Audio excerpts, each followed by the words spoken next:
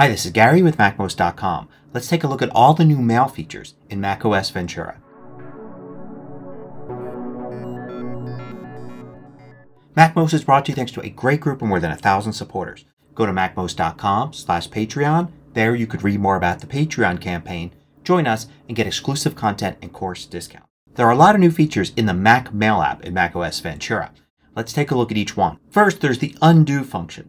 So now when you go to send an email, if you look at the bottom left, you'll see an undo send button that'll be there for a short period of time. Click that, and then the mail composition window comes back and the mail isn't sent. Now the way this works is very simple. The mail actually isn't sent when you hit the send button. Instead, there's a delay. And if you hit the undo button before the delay, the send never happens.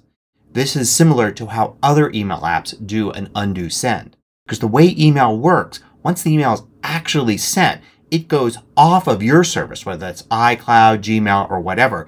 It goes out to the internet and to somebody else's service. So there's no way to call it back. Now you can change the delay amount by going to Mail Settings. And then under Composing, you could look for the undo send delay. You can set it to 10 seconds, 20 seconds, 30 seconds, or turn it off if you'd rather have email send right away and remove the undo function completely. Now we also have the ability to send at a later time. So instead of just clicking the send button here, you can click this little menu next to it. And you get the option to send now, or send 9 p.m. tonight, or send later. If you choose send later, you can pick any date and any time that you want and schedule the email to send. When you do this, the Mail app is going to be what sends the email. It doesn't go after the server or anything. So of course your Mac needs to be on, else it can't actually perform this action. But it's okay if the Mail app isn't running or if your Mac is asleep. It'll still send. And of course your Mac must be online in order to send email in the first place. So if your Mac happens to be offline when the time comes, it's not going to be able to send the email until you're back online. And if you schedule it to send later, like this, then you'll see it appear here on the left under Send Later. You can select that little temporary mailbox that appears there. Go to the message and you'll see this email will be sent, and edit that and change the time. Or if you change your mind, you can simply delete the message completely. Now those features are very useful and very straightforward. But the next two features, not so much. First, we've got the Remind Me feature.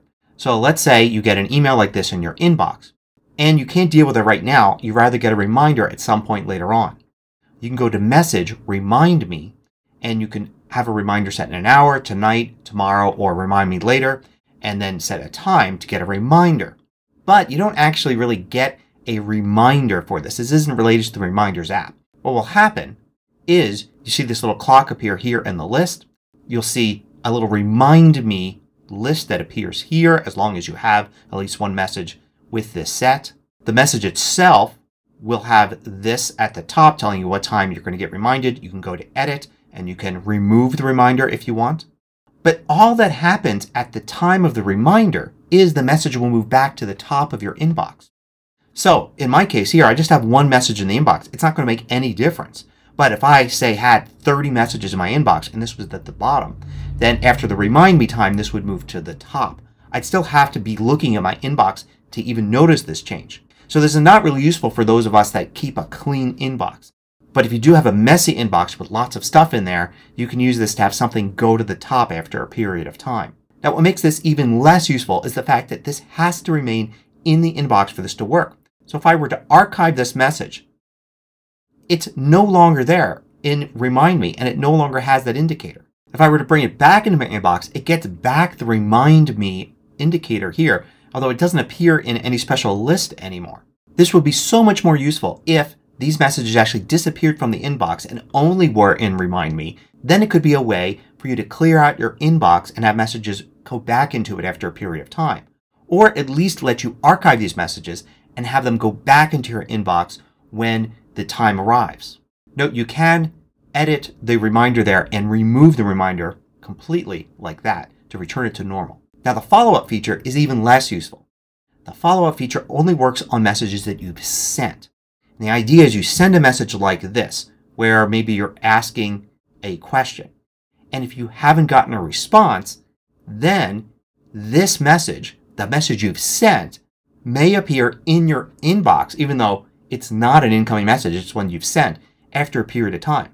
But here's the thing, you can't set a message to have a follow-up. It has to happen automatically.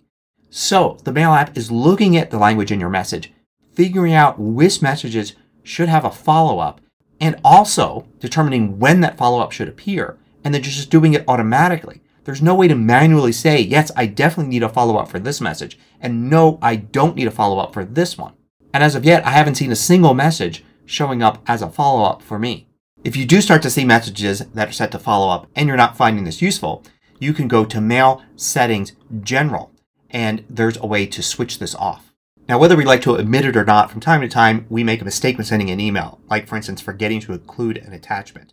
What's worse is when we actually mention in the message that there's an attachment, but we forget to include it. Well, Mail's now smart enough to actually see that we've mentioned an attachment, and when we go to send, it's going to give us a warning. Probably at some point you've done this, and having this little warning will be really nice. And supposedly this feature also works with recipients.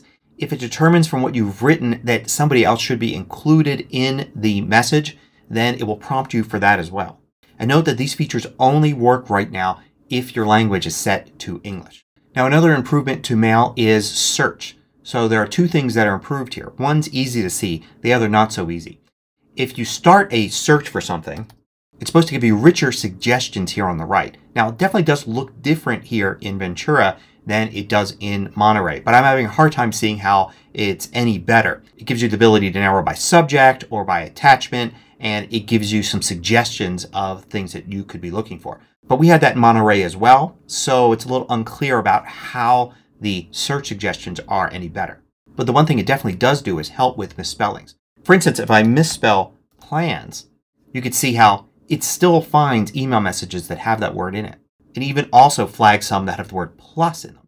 This feature also only works if your language is set to English, at least for now. Another new feature is rich links. So here I've got a message I'm composing. Let's say I want to include a URL, like for this page here. So I'm going to copy this URL and I'm going to paste it in. Notice how it changes to be a rich link. It's taking the key photo from that page and displaying it here, and a nice little title and what website it's from. This is how it's worked for a little while in Messages. This is really nice, but if you'd rather it just stay plain links, you can click here and convert to plain link. Now, another new feature is a really interesting security feature that's going to take some time for it to become useful. It's about using this BIMI Support. This will allow companies to basically certify their email as being official email, and then using a special logo they provide that will then appear in Mail. A variety of other third-party mail systems have already adopted this.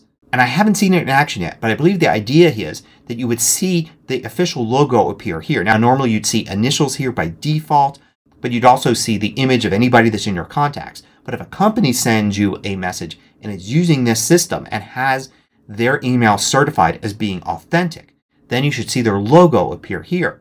You'll probably also see it if you turn on the Show Contact photo for the list.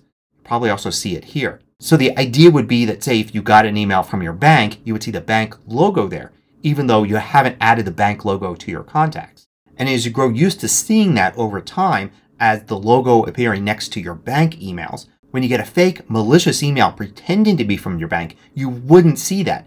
It wouldn't have that certification, so you would see the regular initials there. And hopefully this will alert you to the fact that it's not really coming from the source you think. So while it's hard to find now, I expect to see this more and more over the next year as companies start to use this system.